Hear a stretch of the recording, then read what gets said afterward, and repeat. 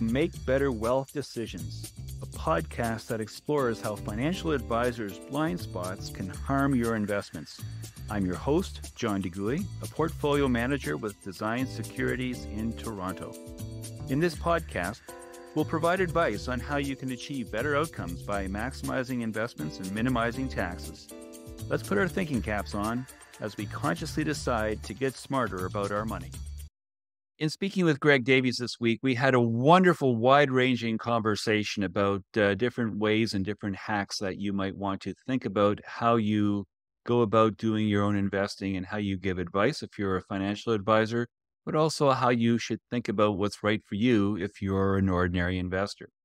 And one of the things that we talked about that I want to go into a little more detail today is something called an investing constitution. Now, that could be very close to something like an investment policy statement. An investment policy statement is something that is seen as being a portfolio blueprint. How much money do you have in stocks? How much do you have in bonds? How often do you rebalance? Do you have a tilt towards small cap or large cap, value or growth, that sort of thing? But an investing constitution is a little bit different. Like a regular written government constitution, you should be putting it in writing. It's the sort of thing that you should have as an evergreen approach to how you go about doing your investing, what your philosophy is, what your values are, and the guiding principle behind doing what it is that you do. Once you've written it, you should put it with your statements and perhaps review it from time to time, not just a one-time set it and forget it kind of exercise, but something that you can review from time to time to make sure that it still suits your needs and is reflective of your values, your attitudes, and what you'll be doing. And here's where it really hits the road. What you're doing by writing an investing constitution is you're making a written contract with yourself, a promise with yourself. And it's more like a map than a compass points you in a general direction, but you don't know what kind of terrain you're going to encounter. A map tells you specifically, I'm going to go this far, and then I'm going to turn here, and then I'm going to go that far, and I'm going to cross the river or what have you, and then I'm going to keep on going, and then I'm going to turn somewhere else.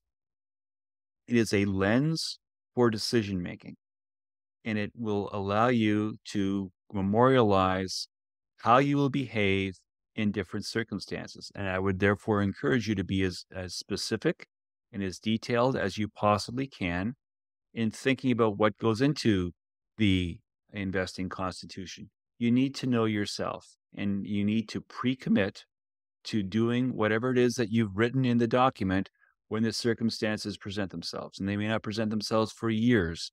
And you can't say, well, that was something I committed to in 2024. Now that it's 2027, the world has changed. No. This is a constitution. It is the sort of thing that you should be able to use for the rest of your life because it is reflective of your values, your beliefs, and it codifies what you will do when you get to a certain circumstance. Now, there are various things that you can put into it. Triggers. When will you do something different? Why would you do something different? How much will you do if something needs to change? And you can do that both in terms of dollars and in terms of percentages, whatever makes you comfortable.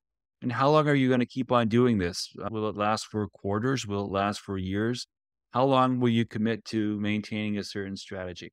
So let's give you an example here. Let's say I will rebalance my portfolio when I see markets move significantly. And let's say significantly is a 20% drop. So let's say you start with a 60-40 portfolio, 60% stocks, 40% bonds holder value. The 60% that you have in stocks drop. And so now you've got a situation where you've got a lot of money that needs to be rebalanced and you need to sell some of your bonds to buy some stocks. Will you do it? Hopefully, yes, because that's what you've committed to. But let's say we have another drop, a second drop. And so now when you have a situation where you have, let's say, 500,000 in stocks and 300,000 in bonds, or maybe 550 and 250, now you've got to rebalance a second time. Now you've got to sell some more bonds a second time to buy some more stocks. Think about what you will do. Will you do it when there's a 20% drop? Great. If you commit to it, you should do it.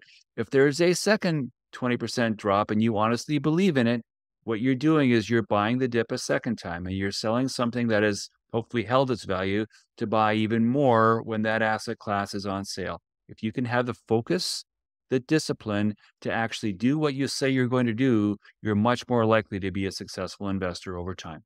We'll talk to you soon. John DeGuy is a portfolio manager with Design Securities in Toronto. The views expressed in this programme are not to be construed as specific advice. It is recommended that you consult a qualified advisor before taking action. His books, The Professional Financial Advisor 4, Stand Up to the Financial Services Industry and Bullshift are available through Amazon and in bookstores throughout Canada. You can reach John at 647-STAND-UP. That's 647-782-6387 or at jdeguy@designedsecurities.ca.